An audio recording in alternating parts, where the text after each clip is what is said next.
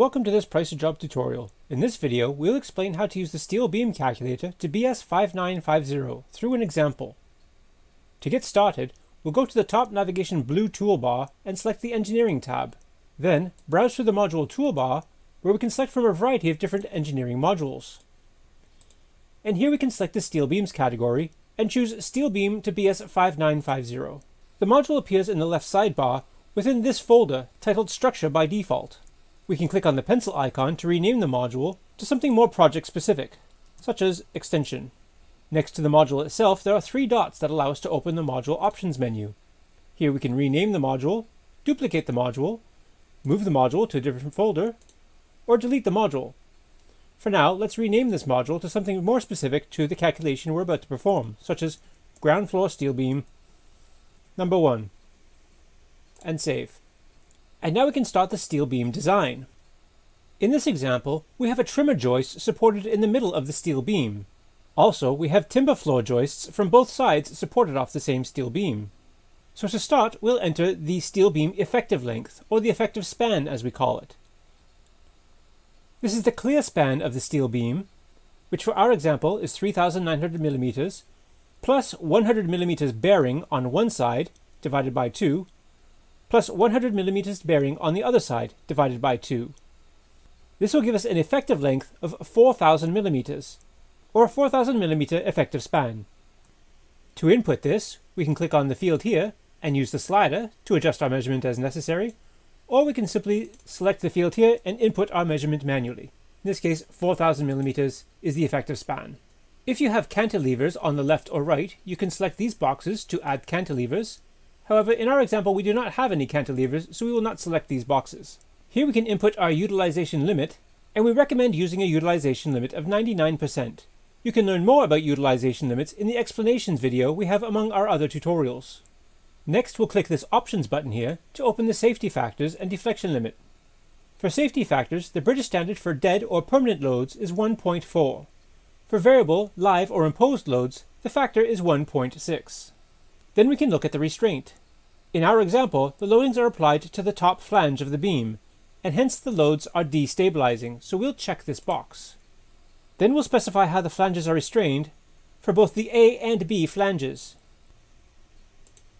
We have options of both flanges fully restrained against a rotation on plan, compression flange fully restrained against rotation on plan, both flanges partially restrained against rotation on plan, compression flange partially restrained against rotation on plan, both flanges free to rotate on plan, bottom flange only supported with positive connection, and bottom flange only supported with no positive connection. For our example, we'll select the bottom flange only is supported with no positive connection. Next is the deflection limit. Here we will consider both dead and live loadings combined, and propose a deflection limit of the beam length, or the effective span, divided by 360. If you have a bifolding door or any other brittle element, then the span divided by 500 deflection limit should be used. Span divided by 500 is the effective length divided by 500, which in this case, 4,000 millimeters divided by 500, would give us a deflection limit of 8 millimeters. And we could set this value here. The calculator will automatically use the minimum of these two values, so be careful if you have any special requirement for a specific value of maximum deflection. We do not have one in our example, so we are satisfied with the span divided by 360. Let's change this predefined value back to 14 millimeters so as not to affect our results. And then we can close this options window. Next, we'll take a look at our loading inputs. In this example, we have a timber trimmer joist with a dead loading of 1 kilonewton and a live loading of 1.2 kilonewtons. This trimmer joist is applied in the middle of the steel beam section.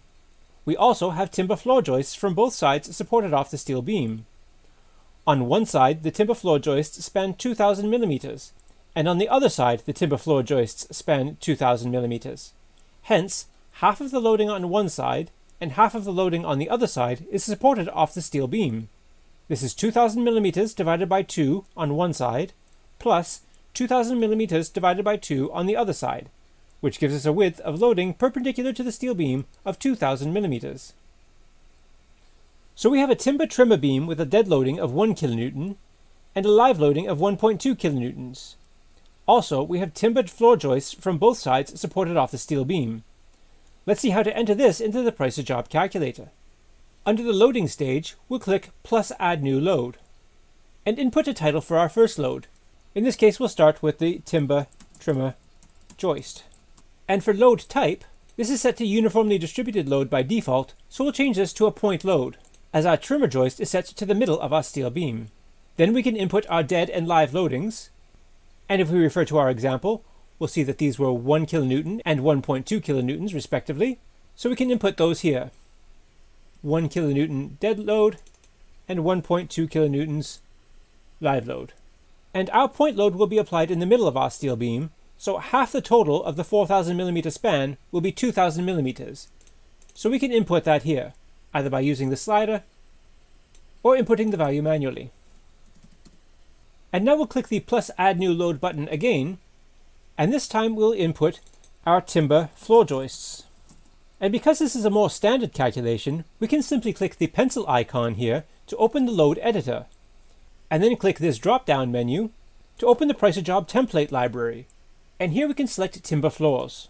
And price of job automatically adds the standard loadings for our timber floors, including the boarding, insulation, joists, plasterboard and skim, and imposed floor load for residential use.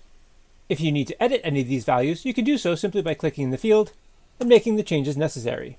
Let's change plasterboard and skim to 0.18 kilonewtons per square meter. If you need to add any extra rows, you can do so by clicking the plus add row button. For example, we might add a row here for plywood with a dead load of 0.12 kilonewtons per square meter. And then this is added to our calculator. And then we can use these grab handles to reorder our rows however we wish. Also, price of job makes it even easier by allowing you to access a library of templates by clicking the template button. Then you can browse through the categories, including roof coverings, boarding, insulation, timber, finishes, masonry, concrete, and imposed loads, including furniture and snow loads. So let's take a look at the boarding category, and then select a material. In this case, we'll select some 18mm plywood.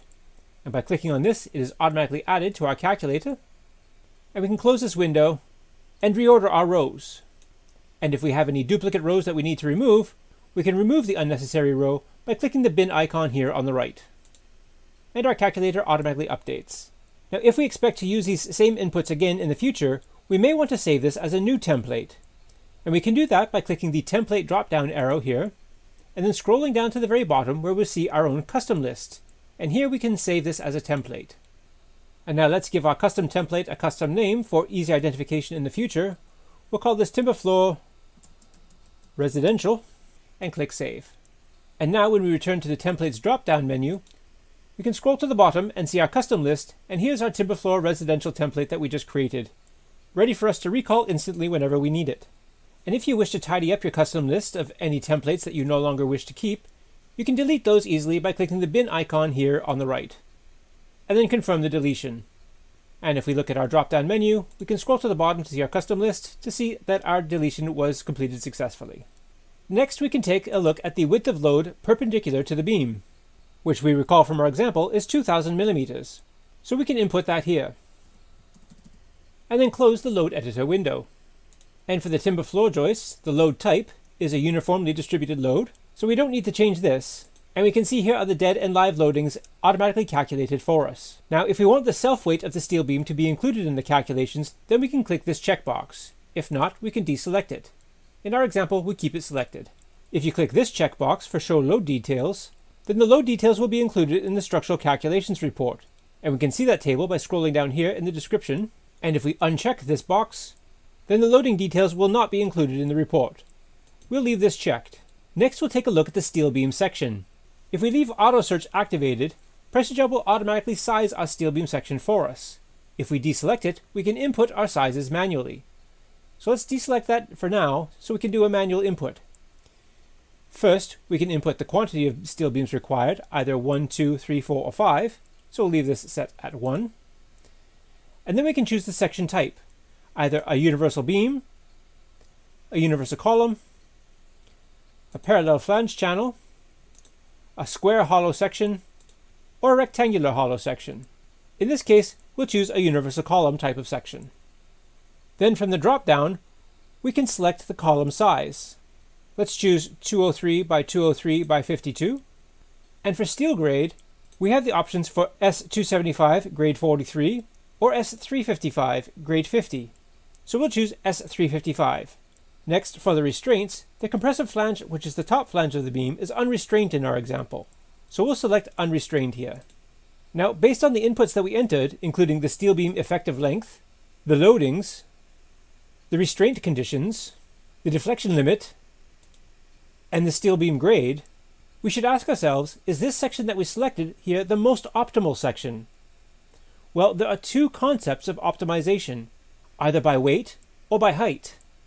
Optimization by weight is when we want to minimize the weight of the steel beam. For instance, this helps a lot during steel beam installation, since it makes it easier to install a lighter steel beam. Also, minimizing the steel beam weight usually reduces the cost of the project.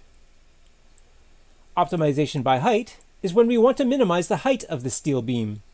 Minimizing the height of the steel beam maximizes the headroom. In this example, we'll choose optimization by weight. Now, if we click the auto search function, the calculator will give us the lightest section that can safely resist the applied loadings. In this case, 152 by 152 by 23. Alternately, if we choose optimization by height, then the calculator will give us the shortest section that can safely resist the applied loadings. In this case, 152 by 152 by 23. Sometimes the lightest is also the shortest steel beam section, so these two may coincide. Now that we've completed our design inputs, let's take a look at the results. In the description pane here in the center section, we see a summary of the results. In the following sections, we see the steel beam loading diagram, the bending moment, the shear force diagram, and the deflection diagram, followed by the load details, including the load details table, which we have selected to show with this checkbox, and then details for the supports, the material thickness checks, and the rest of the structural calculations in great detail. Regarding the results summary, you can see that all checks have a status of pass. Also, we can see the utilization factors. Now that this steel beam is done, if you have to do the same calculations for another steel beam, instead of starting all over again from scratch, you can save a lot of time by simply clicking the three dots next to this module here to open the options menu, and select Duplicate Module. Now you can rename this new module for the next beam. So we might call this one ground floor steel beam number 2 and save. And then all we'll have to do is modify the values for the new beam. When you are ready, you can click on the Reports tab here in the left sidebar. And here you'll see the structural calculations page. And if you click Export as PDF, you'll see that your logo will appear here at the top of the preview. And you can customize this as needed. At the bottom of our structural calculations report, there's a section for notes, which you can either input manually by typing in the field here, or select the pencil icon here to open the text editor. Here you can input new text or edit the existing text as necessary, or if you wish, you can click the Import Note button here at the bottom to import notes from PricerJob's professionally written notes library, and these are separated into categories for services, finishes, legal fees, substructure, structural members, or general. So for example, we might select the structural members category and select this note here. Final price for steel beams will be adjusted after structural calculation. To add this to our notes, we just click on this and it's added to our text editor. And here we can make any adjustments. And we can also add new notes to this library by clicking the plus add note button. We could add a note here just called new note and save. And now this is ready to be added instantly to future reports. We'll just remove that. And if we wish to edit this, we can do so by clicking the pencil icon and either editing our note or deleting it. We can also add new categories to our notes templates by clicking the plus add category button here. So here we might create one called new category and save. And likewise, if we wish to delete this, we can click the three dots here to open the categories options menu and either rename the category or delete it.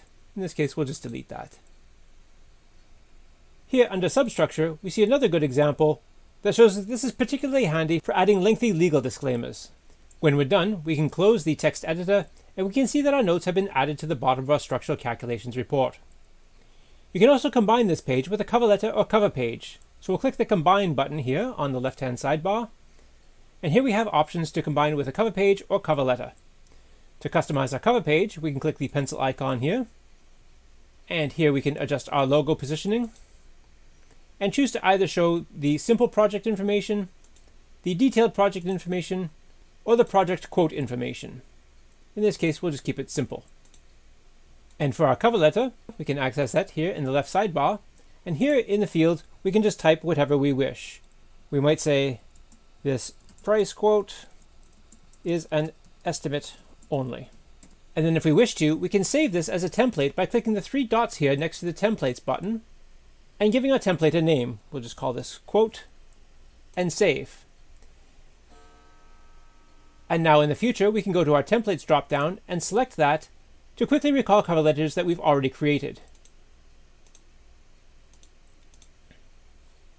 When you're done, you can print the complete report, export it as a PDF, or email it to your client or contractors directly from within Price a Job. And that's how to use the steel beam calculator to BS5950. Thank you for using Price a Job.